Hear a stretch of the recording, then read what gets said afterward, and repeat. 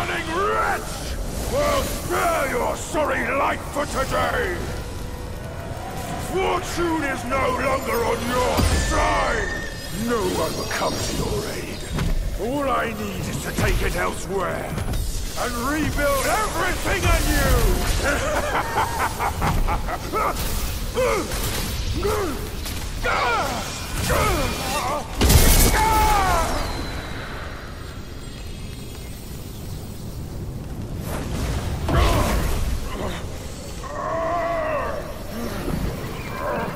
Great sage!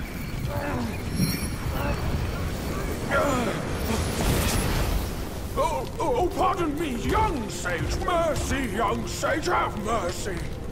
I was just a pawn of the Celestial Court. If given a choice, who dared to challenge the mighty wrecker of the Celestial Palace? His words ring true. No matter how daring he was, he had not the nerve to harm the great sage. There must be someone else pulling all the strings. Exactly, and this thing is eerie. I had no idea how to make use of its power. Except to enshrine it up there, tricking lesser Yao Guais into offerings. If you pardon me, I'll go back to Guanyin to atone for my actions and be put back on the encaging band. You will never see me out there anymore.